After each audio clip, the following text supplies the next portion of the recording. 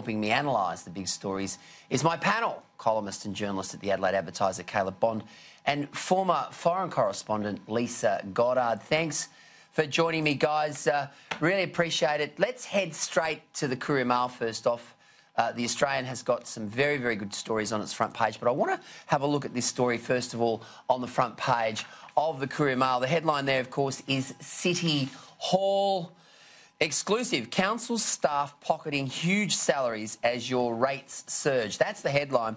Brisbane City Council dished out more than $230,000 on average to executives after a $34 million cash splash on fat cat wages last financial year. The Courier Mail can reveal the total bill for the council's 148 executive service employees was $34 million.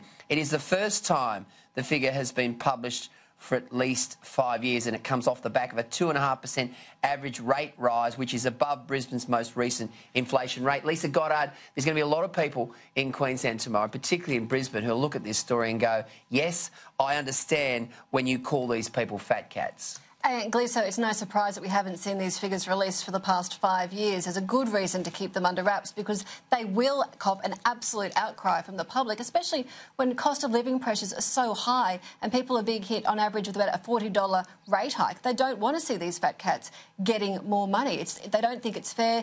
You know, they're not seeing their potholes being fixed. They've got numerous complaints about the way council's operating. Why are they being paid so much? Caleb, have you got fat cats over there in your South Australian councils? Because I know that's your beat, that's your round.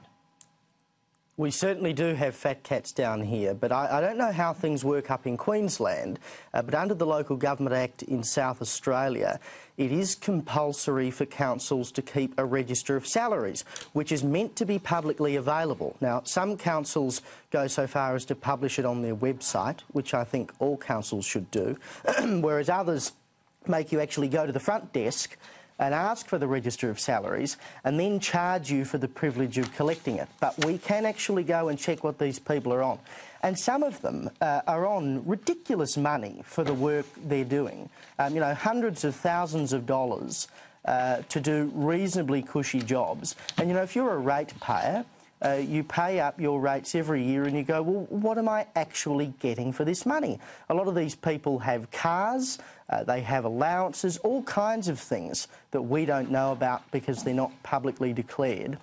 Local government all over the country is a massive gravy train. And once you get on that gravy train, why the hell would you get off? And that's why people go from council to council to council, because they get more and more money. They're creating their own little economy within local government that keeps pushing the prices up. It's ridiculous.